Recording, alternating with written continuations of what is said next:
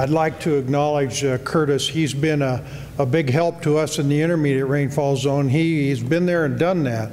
And Curtis, one of the interesting things was we always thought you could fertilize when you planted canola. He straightened us out. The other thing we learned in the intermediate rainfall zone is that seeding really early in the summer may not necessarily be the best way to do it. So anyway, he has been a real help to us. Which one? I think it should be that one. This one? Yep, try it. Anyway, they are up there. The first slide shows you my grandson who is sitting beside me in the tractor. He enjoys that, and I enjoy having him there on occasion, but he gets awful nervous and goes through a lunchbox full of food in about an hour, so that's why he really wants to come out there. We'll try the clicker here and make sure it works. Yep. Up in that corner up there is where I farm along Highway 2. Jim Nolemeyer's here, and he's another one of the experimenters. I farm with two other individuals. Todd Carsons is here too. I see Jason Eckelbarger sitting back there. We all kind of look at each other and do some things differently and the same to try to learn. The beginning was in the 1990s. Intermountain Canola came into our area and kind of tried to establish a program with edible oilseeds. And the reason we did start it very similar to what Curtis mentioned was we had problems with the winter annuals, the cheatgrasses, goat grass was coming in at that time also. Intermountain gave us a guaranteed return, which was a good beginning economically. As Dean Bernardo was talking, I was thinking, oh yes, how true it is.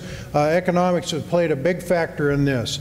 And at that time, the grain prices were low again, and so this looked like a good fit into our program. We stayed with Intermountain for a few years, but the reasons we stopped growing were the bottom one is probably the main one. They left the area. It was not being very profitable for them, and as you can imagine, it was not very profitable for us. We were still using a conventional system of tillage at that time, which meant when you were planting spring canola, you lost a lot of your moisture before you got it in the ground. The other thing was that these varieties were not well adapted and we had low yields. Broadleaf weeds began to be a problem, and frost in our area became a really significant problem. It was not uncommon to have to replant around the end of May because we'd had a frost, and that's something that Curtis probably doesn't get into as much as we do, but in spring production, frost was definitely a disadvantage for us. Then in the late 90s, we began in kind of an experimental era. We were still trying to do some things with broadleaves, canola and mustard. And what we began to evolve into was planting a little more mustard. It was a little less expensive to grow because we didn't have to spray it for aphids and that sort of thing. And it was a little more competitive. It established itself a little better and formed a little better cover more quickly, and then we didn't have the weed problems. When we first started into the direct seed system, we were substituting summer fallow with a broadleaf, mustard or canola, and then using that as a replant for that stubble as a replant for winter wheat. And so we started down that road. And that experimental era ended also because, again, yield and price. The highest spring canola yield I ever had was 1,200 pounds with Hyola, 301 I think it was. Mustard I never could get over 1,000 pounds. And so those two things just did not work well. And again, as I mentioned, mustard was the better of the two. And then we began to shift our cropping patterns because we found that we could produce better spring wheats and barleys with the direct seeding. We could conserve the moisture a little more, and so we were getting better yields there. And again, frost was rearing its ugly head. It was not uncommon to have us out there reseeding around the end of May because we had lost the crop. And I mentioned one other thing.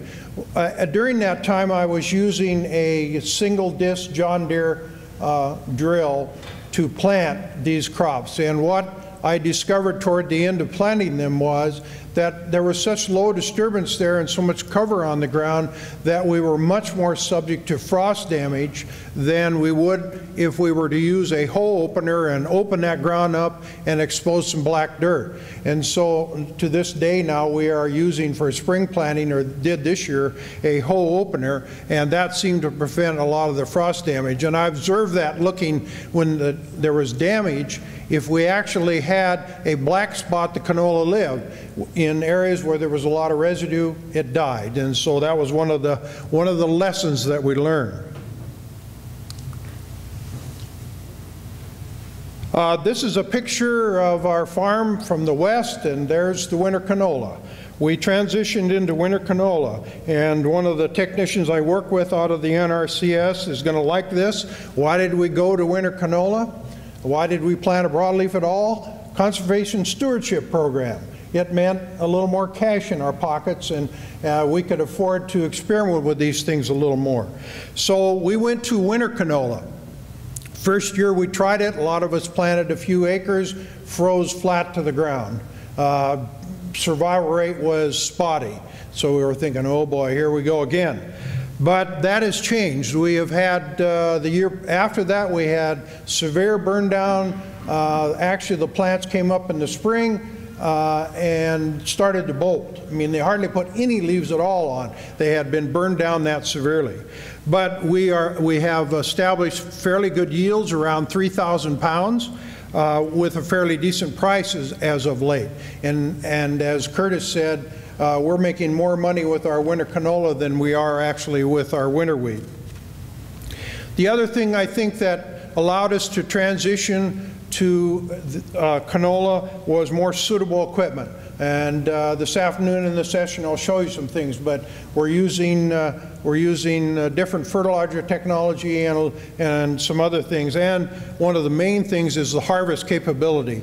The newer combines with the headers that are able to swallow that huge amount of biomass and put it through the machine with a minimum of problems has made a huge difference in looking at it as a crop that you might want to grow. And of course, the rotational benefits, and with spadnum, we've been able to pretty much eliminate the shatter problems, which were a big problem. When we raised canola, spring canola in the past, we always had to swath it. It was another expense, all of those sort of things that go on with it. This slide shows you kind of a summary of why actually we think maybe we're going to go back to a little more in the way of broadleaf crops. It's a rotational crop with return. And I was part of the Wilkie project, and Aaron knows what that was all about. And we tried millet, and we tried canola, and some other people tried safflower and corn and buckwheat and all kinds of different things. None of those are grown in our area now. The canola, the broadleaf, is the one thing that has remained. We're seeing evidence of a great improvement in soil quality with this crop. We get a deep taproot that allows for better drainage, infiltration, and storage. And with the mustard especially, I think we had some real effect on wheat root diseases. Those are all anecdotal kinds of evidence, but it's pretty apparent that it was really helpful in the following crops of winter wheat or spring wheat. As you notice by that slide, that's a picture of the canola that we planted this fall, actually planted in August. And as you can see, it prevents erosion pretty much. The ground is basically pretty well covered. It suppresses weeds. We've had very little problems with broadleaf weeds because there's nothing for them to do under that canopy. It's total darkness, so they don't tend to germinate. Adapted varieties. University of Idaho is our choice of varieties, and they have done an excellent job in delivering to us some varieties that are really, really adaptable and seem to be able to stand the winters very well. Spring canola, I told my two partners this year that they were nuts for planting spring canola, over 2,000 pounds. Now, I'll see how that holds. But it was a real revelation that you can grow some pretty good spring canola under direct seed. I think the other thing is the insurance programs have become more viable and provided a little more protection. And finally is this economics of added diversity. As we got into the direct seed system, one of the really key things that we always heard was rotation and have not all your eggs in one basket. And I think that's what canola will provide for us, is the added surety that we have other sources of income.